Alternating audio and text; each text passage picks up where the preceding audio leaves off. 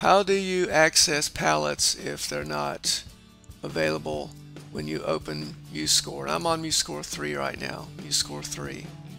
So palettes are over here to the left. They're really important when you're notating music onto a score. There are all kinds of different things you can access that are important. So to remove this area, you just push F9 on the computer keyboard. If you want those palettes to show up, you push F9 on the computer keyboard again. That's on MuseScore 3. On MuseScore 4, kind of similar. Here are the palettes again on the left. I'll push F9 on the computer keyboard. They went away. Now I'll push F9 again. It takes them a little bit longer to reappear.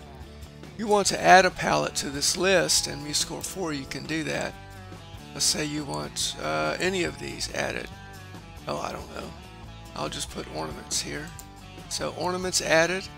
So then I'll push F9 twice. I'll push it once and then again, and now you can see ornaments are added to this list of palettes. If I want to get rid of ornaments from the palette list, I just simply click on the three dots and click on hide palette and it goes away. Let's say I want to add it again later in MuseScore 4. It's there again. Hopefully this helps, and have a great day.